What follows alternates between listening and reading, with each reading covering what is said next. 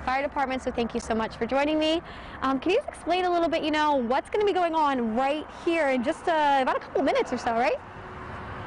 We have an annual ceremony, which we hold on, of course, September 11th, and we invite members of the public. We have members of the fire department, the police department, and we just kind of memorialize the folks, not just who passed away on September 11th of 2001, but we also remember the firefighters and police officers who have passed in line of duty in the last year, as well as remember our service people. And I mean, like we said, this has been like a kind of a crazy year, obviously, with the pandemic. So it's been hard to hold some events, but why was it so important to make sure that this still happened today? I think it's important to each year remember, again, the past year, as well as remember what happened 19 years ago.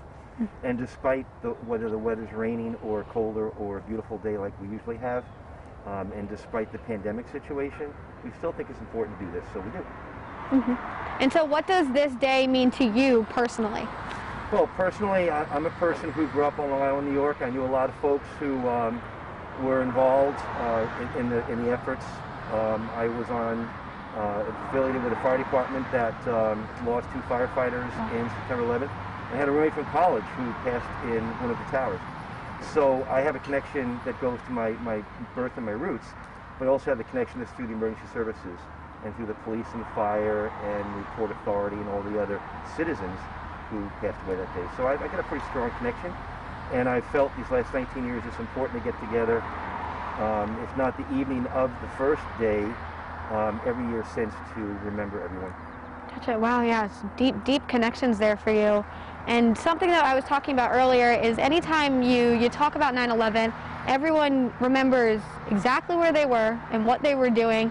So, I mean, for you, when you hear 9/11, what were you doing that day?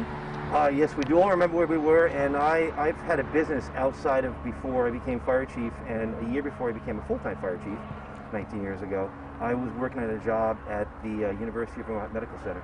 Oh my goodness. And I remember hearing about it and coming upstairs, and of course, like everyone else, standing around in one of the rooms watching what unfolded before us. And it was just a tragic thing to have unfold before your eyes, and it almost doesn't recognize. There's a little bit of shock that I think occurred that day for most people. And although you saw what was unfolding, you didn't really grasp the consequence until it had some time to sink in, and of course you settled back that evening and watched it further. So it was a tough day to work through, and but we all did it, and we all moved forward. Yeah, and even though we're moving forward, we always have to look back and, like we said, not forget. So thank you so much for joining me this morning and sharing your experience, and I'm going to be sticking around later to join you guys during the ceremony. But for now, guys, live in Williston, Brittany Weir, Local 44 News.